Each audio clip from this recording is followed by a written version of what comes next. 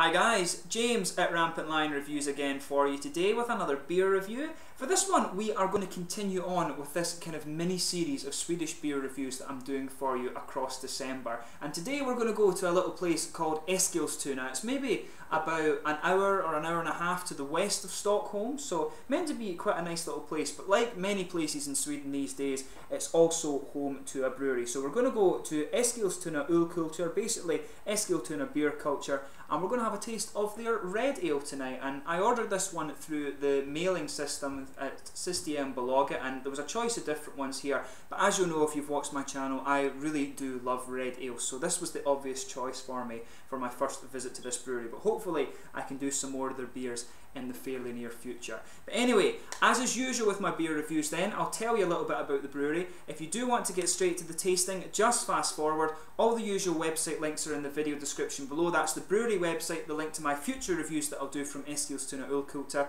Very first time I'm trying one of their beers, like I said, and all the usual social media stuff is down there as well. The Untappd, my new Twitter account, and also the Facebook page for the channel. So feel free to connect with me in whatever way you wish. And to my Swedish viewers, I do apologise in advance if any of the Swedish pronunciations aren't quite right. I am trying my best, but I've just moved here to Lund, so I'm still learning Swedish. And incidentally, this is my first review filmed in Windows 10, so I'm just keeping my fingers crossed that it actually works. But anyway, to tell you about Eskilstuna Ölkultur, this company was founded by homebrewers Arto Ukura, Kauko Lakanen, Thomas Hubla, and also Bosse Gustafsson, and these guys all met at the Swedish Homebrewing Championships, and all of them wanted to give Eskilstuna a brewery once again. So they managed to rent a building in the town centre, gain a permit, and then establish a beer bar, and this opened at Christmas back in 2003. So Eskilstuna Ölkultur, it wasn't however founded until 2005, and this was when the bar began to do really well, and they thought, well, why don't we actually start brewing for ourselves? But the founders then started brewing at small scale, but in 2007 they had to move to a larger scale because they basically outgrew their pub and brewery that they had. But when they moved to their new premises, many volunteers actually helped with the refurbishment work that was required, and in September of 2007 they received their brewing plant from China and began brewing on that large scale kit.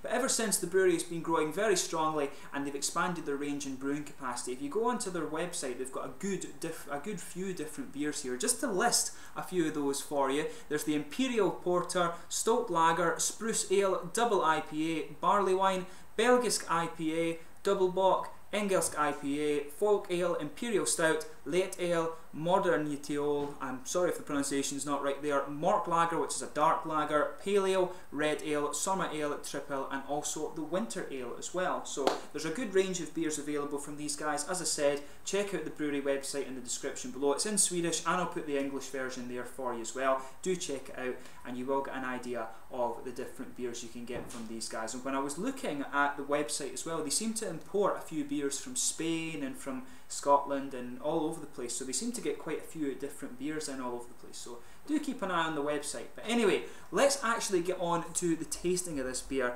The website didn't actually have the specs of this beer. It just said it was a 4.7% red ale. It didn't tell me anything about the malt base or anything on this one. There is a little bit of a description on the back, but basically it tells you it's designed to be an American red ale. It's got a good balance between the malt and the hoppy character. It says it's meant to be kind of some tropical fruit, a little bit of citrus, and it says that it's meant to be a really well blended flavour, this one. And I think it says here as well that it was brewed first in 2006.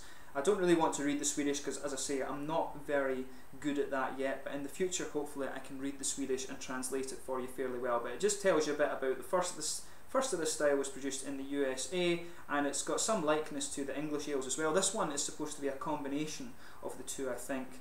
But yeah, should be really nice, meant to have some nice citrus and tropical fruit in it. Plain bottle cap on this one, as you can see, it's quite plainly presented. It's got quite a nice simple label on it, and this is similar to the other Eskilstuna ones here, and you can see this is the building that they're based in now. It's meant to be just like that. They've got an old building in the middle of Eskilstuna where they have their bar, so hopefully I can go and visit these guys when I do make it up to Stockholm area. So without further ado, let's crack this guy open. 4.7% red ale.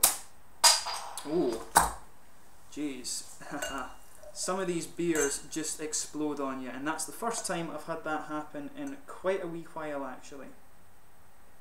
So yeah, we'll just need to take it easy with this one, I guess. It's not going to pour all that well. Sometimes these beers just do that though.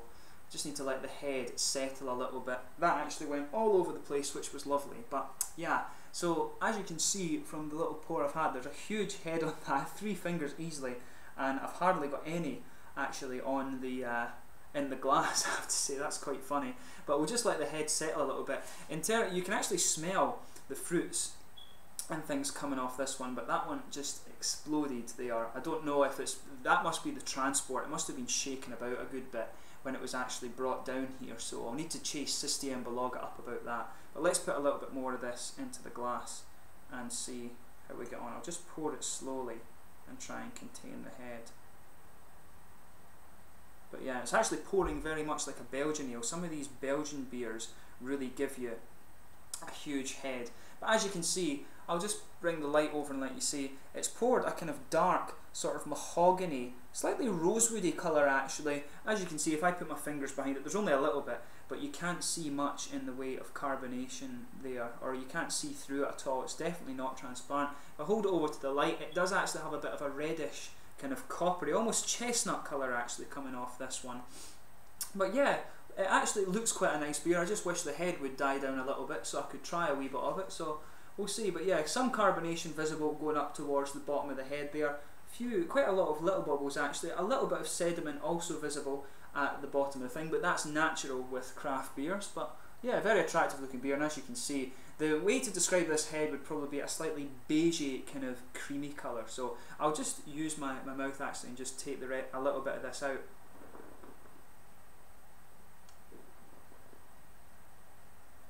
But yeah, I'll have a proper look at the aroma before we pour the rest of this. But yeah, you're not going to get too much of it out underneath this big head, unfortunately. But yeah, in terms of the aroma from this one, you've got a nice big kind of bready malt base from this. There's a good bit of sweet caramel malt in there as well, and some kind of biscuity elements too. It's that sort of biscuity, syrupy character you're getting from this one. But as the thing on the back was saying, there is a bit of a kind of citrusy and aromatic-y character coming out of this. I'll just take a bit more of the head off it.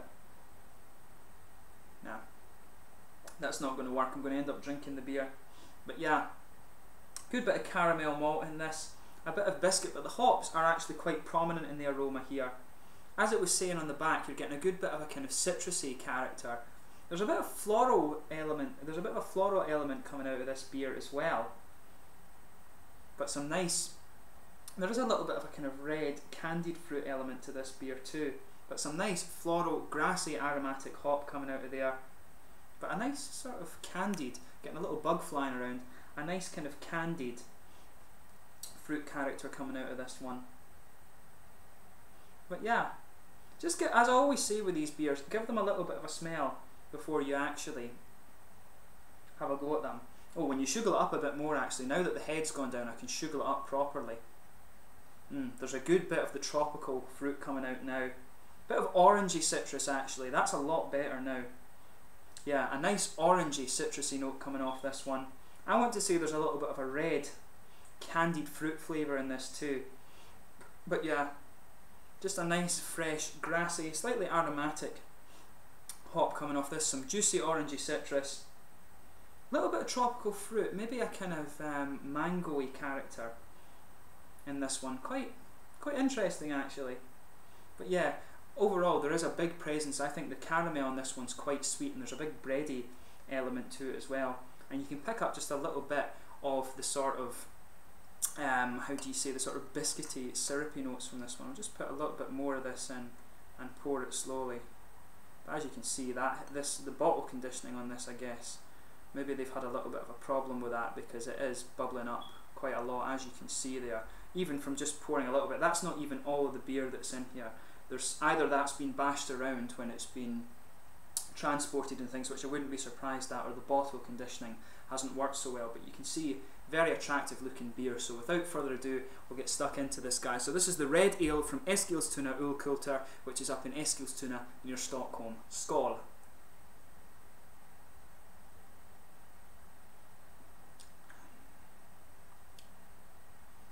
It's quite nice actually.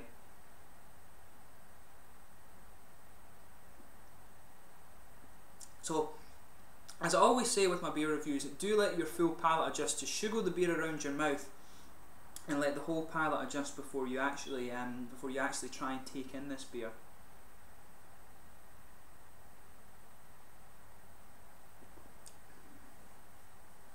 It's actually quite, I'm finding this one to be quite hop forward, incidentally. Just try and get the last, how much is left of this? There's just a tiny little bit. I'll put the last of it in and we'll just see what happens. There we are. A little bit of sediment coming out there, so maybe that'll bring out the malty characteristics just a little bit more. But yeah, I'm finding this beer to be very hop forward.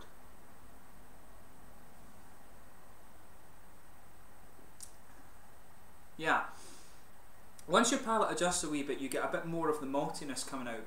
But in the first instance, this beer comes out as being very hop forward.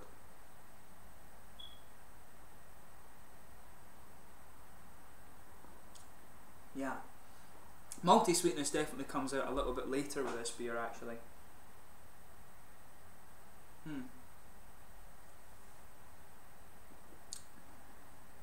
So yeah, once your palate adjusts to the beer, you'll notice in the middle of the palate you've just got a smooth bready character, and that just blankets the middle of the tongue. On top of that, you've got a bit of caramel, quite sweet actually, but not quite as sweet as comes across in the aroma, but there's also a little bit of a biscuity, kind of cereally character. But the beer, I would say, is more hop forward. It's definitely more along the lines of an American red ale, as they were probably saying on the back there. Maybe I've mistranslated the Swedish. I thought it said it was a combination of the American and the English styles, but I think it leans more towards the American side of things.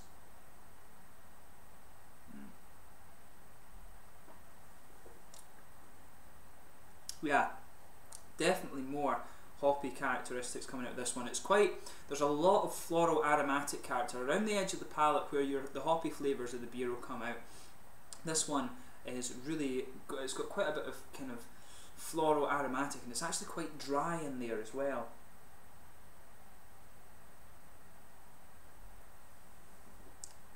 Yeah, comes across as quite spicy to me actually as well. I would be interested to know what hops they've put in this one.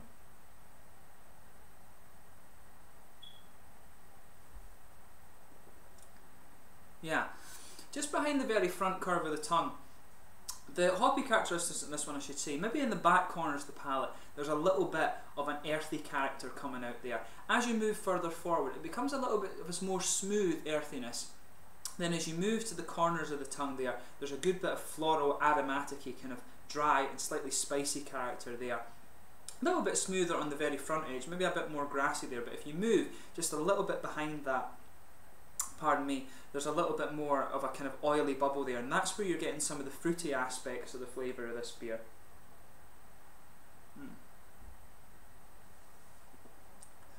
But yeah, in that little oily bubble, there's definitely a little bit of an orangey citrus coming out of there.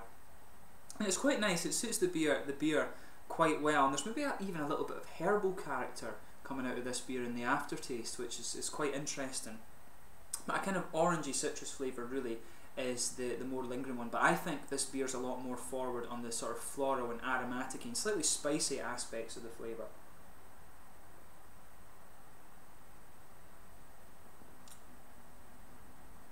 Yeah, I think personally definitely a lot, as I say, a lot more forward on the floral aromatic aspects of the beer. The orangey citrus is there, and that little oily bubble behind the front of the tongue. There's a little bit of tropical fruit in there, maybe a more kind of sour grapefruit or something like that, but it's quite, the more prominent components of this flavour are definitely floral aromatic hops, but it works well and it is quite nice and quite enjoyable, I have to say.